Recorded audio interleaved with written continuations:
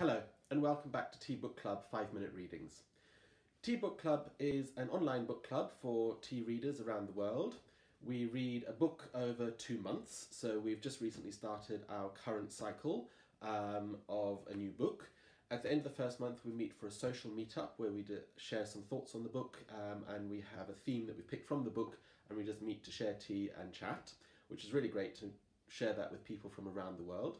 At the end of the second month, we meet online for a book discussion, where we share our thoughts and views and stories and things that we've picked up from the book.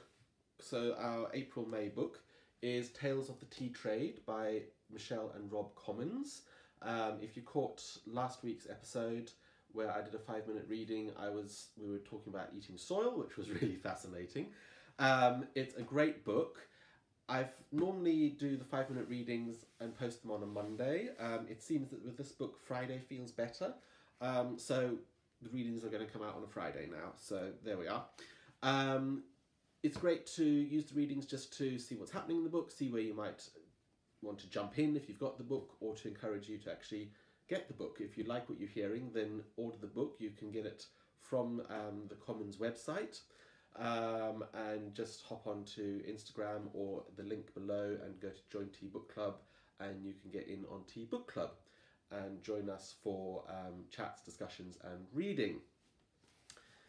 Each week I do a 5-minute reading, just a little snippet. So I've not got very far since last week's reading, but that's fine because, you know, some weeks we have a big jump, some weeks a little jump. So I'm jumping in at page 31, so I'm just going to set the timer for 5 minutes. Here we go, page 31, plucking. Plucking is the harvesting of the leaves from tea bushes by hand. For the production of quality tea, there are clear guidelines as to which leaves should be plucked.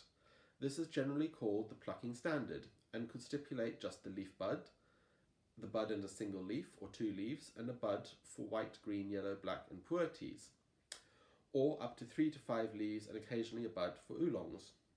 Today the best known configuration is 2 leaves and a bud, mostly due to images of teas like Darjeeling. This sort of specification is known to have existed in China back in the Tang dynasty, 618 to 907 AD, for top quality green tea. Knowledge of the plucking standard allows an evaluation to be made of a tea's quality and therefore its cost.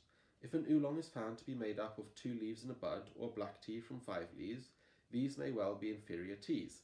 If they are consistent in their standard, their value will increase. However, particularly in the case of oolongs, plucking standards are harder to generalise and can vary considerably in different areas and according to factors such as weather fluctuations and how quickly the leaves have grown. Historically, there was more emphasis on specifying plucking standards in former colonial areas such as India, Sri Lanka and Kenya, where many of the systems that were introduced by the British still exist today, and black tea is the main type produced. In our experience of travelling around the tea fields, plucking standards for white, green and black teas from all countries are readily given, whereas for oolong growers it varies. One very specific plucking standard is for a tea we will explore later, Taiwanese Oriental Beauty, see page 120. This special tea relies on a small insect to create its unique flavour. The plucking standard specifies the number of leaves to be plucked, as well as the fact that only the bitten leaves should be plucked. The rest are left as they would adversely affect quality. In most countries, plucking usually starts after the dormant period of winter. However, in Africa, Sri Lanka and southern Indian areas, where it does not get cold enough for this to happen, plucking can occur all year. During the growth period throughout the year, there are peaks associated with when rainfall and sunshine is optimal. These seasons have various names depending on the country. The diagram opposite, which you can look at your leisure when you're reading, the diagram opposite shows a generalised view of these seasons, since of course the harvest time can vary according to the climate. For countries that do have a dormant period, the best tea often comes after this in spring. In China, this is called pre-Qingming. In India, first flush. In Japan, Shinsha, and Ujion in South Korea. The quality results from a build-up of nutrients in the plant during the cold period in preparation for new growth.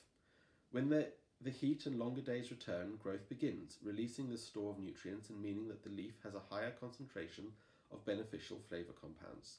Initially, the leaves are small and the bud is fat, but as growth continues, the leaf gets larger and the bud skinnier, eventually opening out to become a leaf.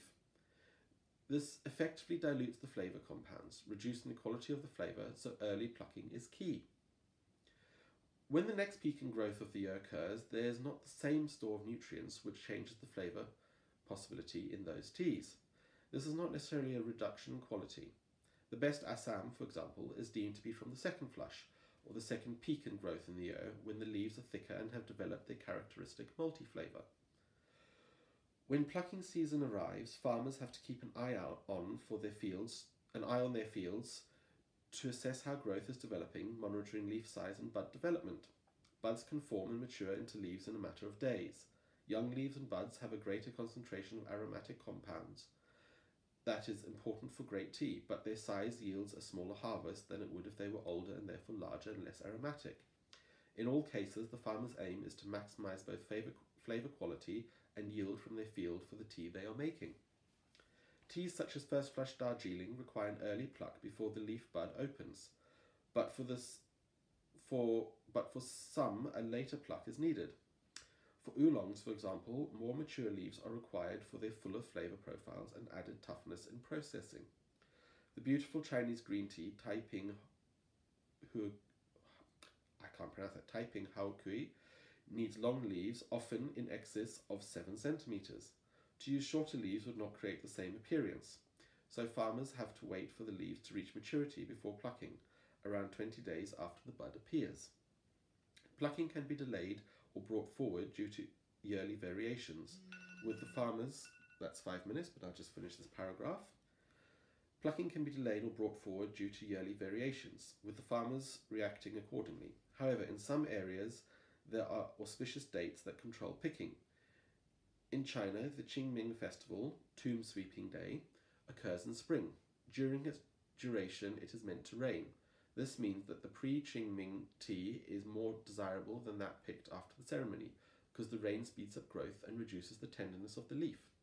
In recent years, pre-rain teas have often been classified pre-Qingming teas, even if the rain did not come during the festival.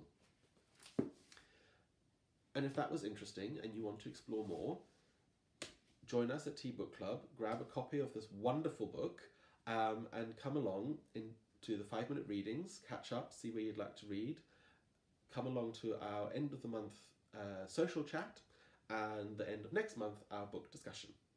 Thank you. See you soon.